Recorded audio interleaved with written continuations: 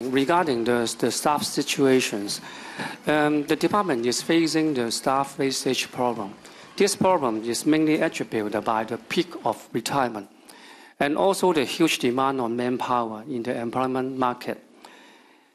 Besides the special working condition of our department and also the remote working station, shift pattern of work, strict requirement on security and discipline, and also the ability to handle various kinds of emergencies in penal institutions. They may be the contributing factors leading to the resignations of the staff member who cannot and unable to adapt to the working environment. Now we are doing some measures to tackle this problem.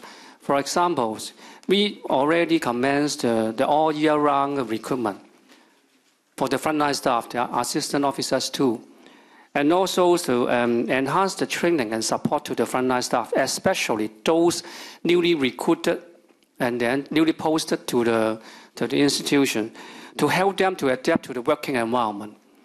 And so as soon as possible, and also strengthen the ability, the staff's ability on crisis management. Okay?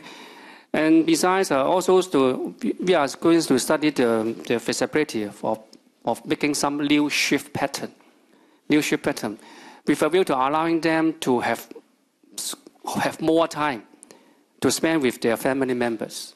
Also, we are now developing the smart prison protocol. We think through this kind of development, to enhance their effectiveness and also their professionalism, that in order to attract and retain more staff.